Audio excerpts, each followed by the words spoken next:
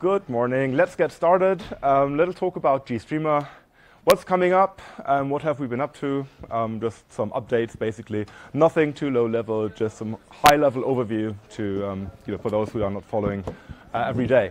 Quick introduction. Who am I? I'm Tim. I hack on GStreamer. I'm one of the maintainers and developers, and I'm also the release manager when we get to releases.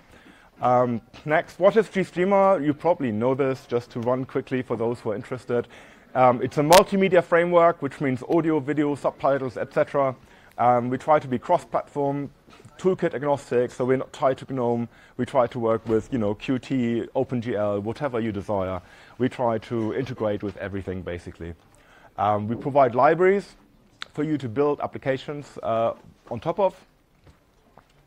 And we have very high-level API and very low-level API. And we don't invent the world ourselves. We wrap other libraries and make use of them, like FMPEG for software decoders and encoders, for example. We have specific high-level APIs for specific use cases, like a play bin for media players. We've got encode bins. We've got an RTSP server API. You can put your camera or whatever you desire on the serve it as an RTSP stream with 6 lines of code. Video editing, WebRTC, voice over IP, we can do it. And we try to integrate with everything. So if you have a problem integrating with whoever you want to use GStreamer, let us know, please. All right. What have we been up to? First of all, releases. There was supposed to be a release already in December, if not before, and it's not there yet. So next release coming up is 1.16. We try to do a 6-monthly release schedule, so as you can see, it's kind of working out. But yeah, next release coming up is 1.16. That should be out this month, hopefully. And after that, with a bit of luck, we might get back to our 6-monthly release schedule. My excuse is we've been moving to GitLab. So before, we've been tracking bugs and patches in Bugzilla, and that was okay for a while, but the world has moved on and people want different workflows, and GitLab is great. So we moved to GitLab freedesktop.org. You can file your patches as merge requests there. You can file issues there, and everything has been migrated basically. And people just want that sort of GitHub merge request style workflow, and it's much nicer. And we can merge stuff with a button, which is also nice for us. Also, we get CI. Continuous integration, which basically means we now check, if the code compiles and if the tests work before we merge stuff. It's awesome, isn't it? Couple of things that landed in 1.14 and afterwards. WebRTC, that's already there. It's basically when people ask, how do I stream stuff to my browser? Yeah, the answer is always, it's complicated. Which browser, which platform, which operating system. You have like a five-dimensional matrix, and it's a lot of work. And then you can't really do low latency. WebRTC is a common standard. It's implemented in all the major browsers. It provides for low latency streaming, basically, and it rocks. It means you can now stream to your browser very easily. You don't have to consider 29 different codecs on 50 platforms, but it'll just work. It's really cool. People have been building really nice stuff with it.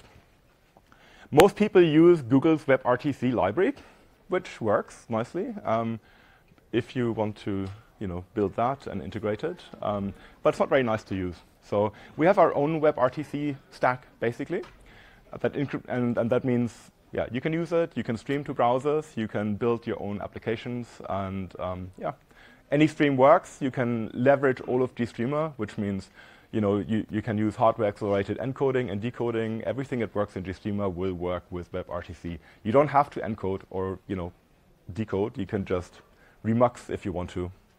So that works nicely. A couple of new features there are in Git for WebRTC. We've got data channel support. Bundle support, forward error correction. That means lower latency, basically, and making sure that we can correct errors. Retransmission support, which is another way to correct errors and make sure we don't miss packets. But retransmission means more latency, whereas forward error correction means higher bandwidth. In general, we have landed a forward error correction framework support in our RTP stack that can be used not only with WebRTC, but we've also used it in RTSP, and you can also use it standalone if you have use cases for that, if you just want to make your own RTP pipelines.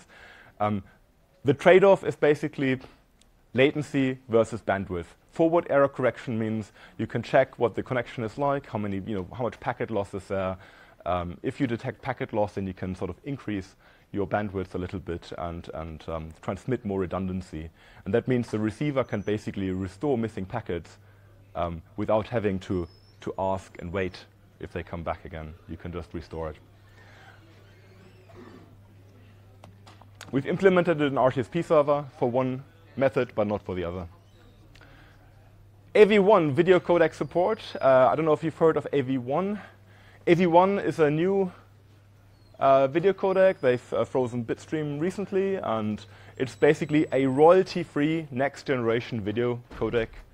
If you like, it's basically what Opus Audio did for video. I'm really excited about that because it means, once that lands and we get support for that everywhere in hardware devices, etc., your Android phones, basically, we will be able to have a patent-free codec stack for audio and video that can be used everywhere. We've improved support in GStreamer.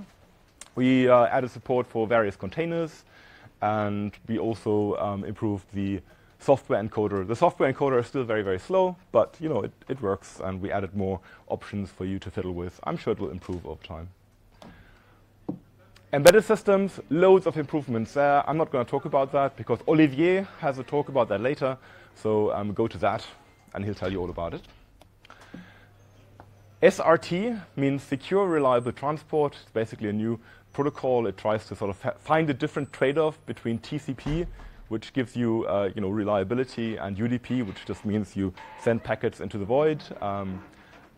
It's basically a replacement for RTMP, sort of broadcasty streaming use cases, and it found a lot of adoption in the industry. So we support it. We recently refactored the elements to make them more natural to use in our SRT environment, and we basically changed the way that the sources and the sinks work, and they can both work bidirectional.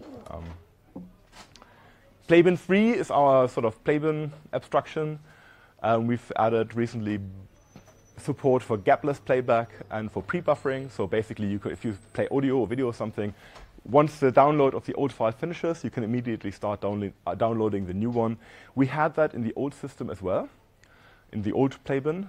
But the problem was, in the old Playbin, everything operated in raw decoded video and audio domain, which means you needed multiple decoders working at the same time. The new abstraction doesn't do that anymore. So that means if you are on an embedded system, you don't suddenly have multiple decoders running in parallel, completely, starving your very limited embedded resources. So that works quite nicely. NVIDIA Graphics has various APIs for hardware-accelerated encoding and decoding, NVDEC and NVENC. We had already an NVENC encoder to leverage that and encode stuff with hardware. We've added some new formats for the encoder, H.265, which is HEVC. And the decoder is new, so we can now decode as well. And we upped the support for new SDK versions. And all that integrates with OpenGL and hardware acceleration and stuff, so you can do zero-ish copying, etc. Some stuff that will land in the upcoming release. We have loads of optimizations everywhere, as always. Buffer list support. We got rid of lots of little allocations for all kinds of stuff. Non-interleaved audio means we have to, less copying to do in order to rearrange channels and stuff. We worked quite a bit on reducing latency in various elements, which means you can start up quicker. Video encoder and decoder, we improved the parallelism by dropping locks when they're not required. UDP source can now capture packets with a buffer pool, which also means fewer allocation churn, basically. And OpenGL has DMA buff improvements, which is good for zero copy on Linux platforms.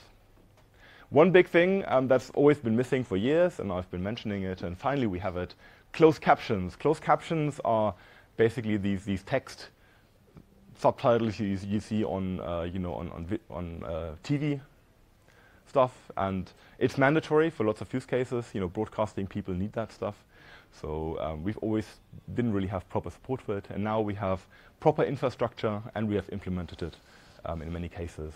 So we can capture it from SDI signals from capture cards. We can output it. We can read it from MOV files. MPEG-TS, of course, that's what you get as digital TV, basically, and also standalone files. We've got SCC and MCC support.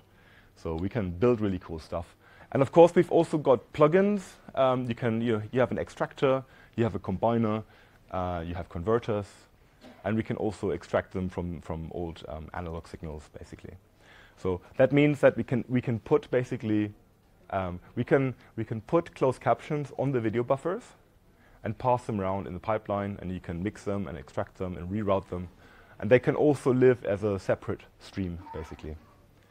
So we can do lots of new cool stuff with that.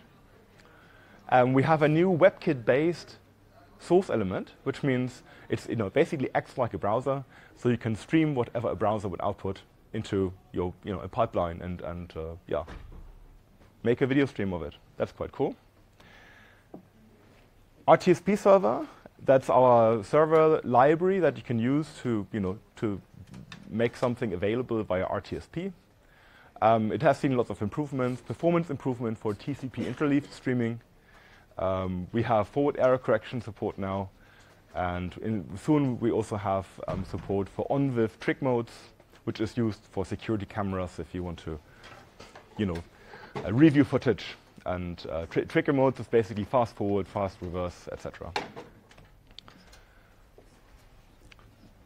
The Intel Media SDK is basically an API that is provided for hardware-accelerated video and audio decoding on Intel graphics hardware.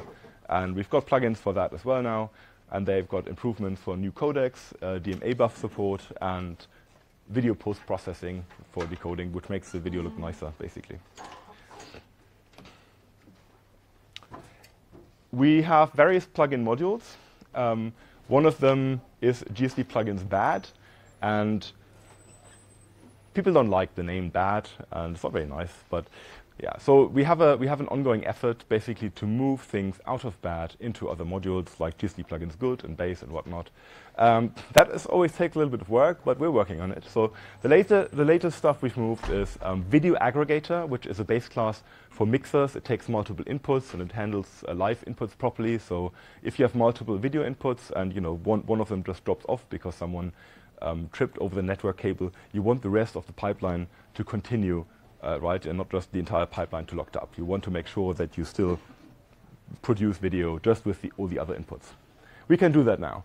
And video aggregator is basically the new base class for that.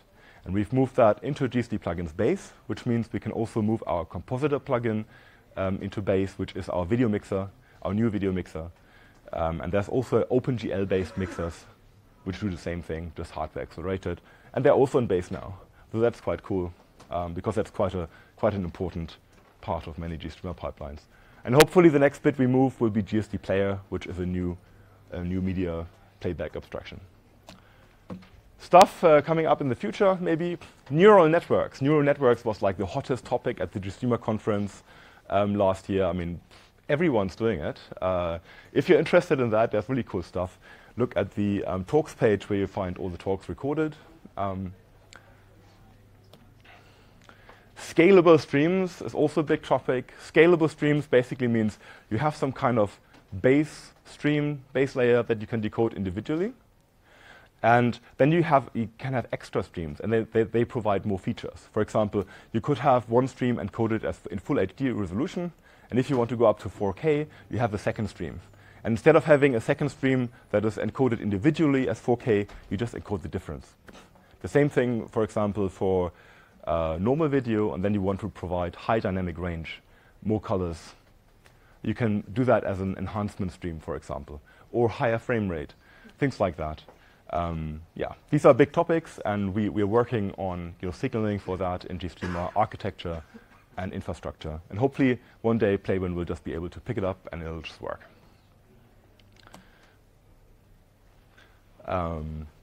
Trick modes. Usually when you change the speed of something, especially in things like adaptive demugs, like Dash and HLS pipelines, it takes a while until you change speed, and you have to basically flush and then seek somewhere, and then the new speed happens. It would be much nicer if you could sort of just change without without breaking the data flow, and we can do that now. We can basically, well, not now, but that's something we work on. And that will hopefully land after 1.16 at some point, that you can much quicker switch speeds and make them faster and slower. We always do performance optimization. There's lots of stuff coming up. What else? A couple of things. Meson build system. We've been working on moving to that for a while. It's really cool. It's really fast. If you haven't checked it out yet, do that. It's basically like, keep all the nice parts of CMake, but do something from scratch. And it's widely adopted. By lots of people are moving to it. GNOME is moving to it. Systemd has. I think VLC might be working on it. Yeah, Mesa, and we as well. So our goal is basically that 1.16 is hopefully the last release which will have AutoTools built. And with a bit of luck, we will be able to remove it in the next cycle, and then that will be the end of it. Yeah, we can build on the Microsoft compiler using that because AutoTools didn't support that, which is nice. Rust is something. It's a new system programming language. If you haven't heard of it, it's basically like the C++ we always wanted but never got. So, yeah, fast, safe, productive, pick-free. It's really cool. People are checking it out. It's a really cool community. It's really what we need as well. The ecosystem is really nice, and it's being adopted by lots of people. I mean, Mozilla are using it widely, but also lots of other companies. We don't have, just to warn you, we don't have a plan to rewrite everything or something, but we have really good Rust bindings, so you should write applications in Rust. That should be nice. Yeah, we have a plugins module now, and they're official and they're upstream. So we might add more plugins in Rust. Stuff on our radar: SDI over IP, CUDA, better OpenCV integration, high dynamic range video. We do that already, but we're missing some signaling, so we can improve on that. And that's all stuff we're going to look at. That's all I have. Thank you very much, and thank you to the organizers. And if you have any questions or comments, I think we might have 2 minutes or something. We have 5 minutes, so don't hesitate. Yep. A question, excellent. Coming.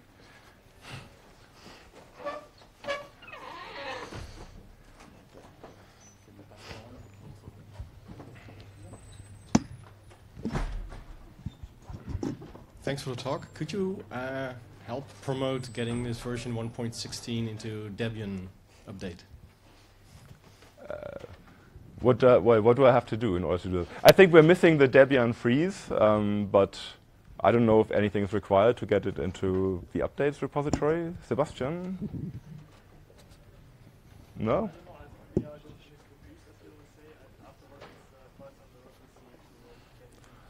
Right. So I think we're going to mix a cutoff in Debian, and then maybe it goes into backports or something, but that's not something we have control over. We're going to release it when it's ready, and it's not ready for the freeze. So it's not going to happen in 3 days.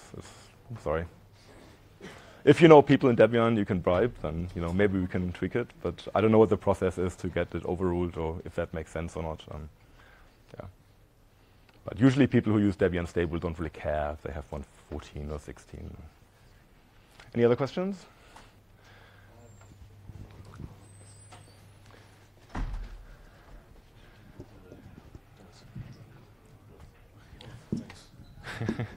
So you mentioned forward reader correction with uneven level of protection, right? Yes. Yeah, so I was wondering how far you're willing to go down this rabbit hole, because that IFC is not exactly trivial. And I've seen Chrome does only level 0. I was wondering if you want to do something more complicated about this on your side. I don't know. It's not really a question of want. It's a question of, if someone really needs it. I mean, the thing is that the ULP FEC spec, it's not very good technically. It's a disaster. It's horrible technically. But I mean, there's a better spec being worked on. Is it FlexFec or something? Yeah. But I don't think that's stabilized yet. So as soon as that comes out, hopefully. Well, it's used, but I don't know if it's stabilized yet. So I think that's sort of what we should be working towards too, because that's much better in all respects. It will solve lots of problems. Yeah, that'd be nicer. So are you working with both RTP and RTSP? Yeah, I think so. In RTSP, we have it only support in record mode, I think, not in play mode, but it shouldn't be too much work to add if you need that. Other questions?